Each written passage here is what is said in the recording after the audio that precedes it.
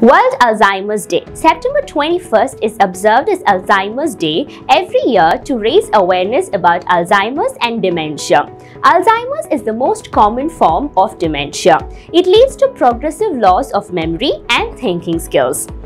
It destroys the brain cells that lead to memory loss, memory change, erratic behavior, and loss of body functions. So how can we prevent this disease?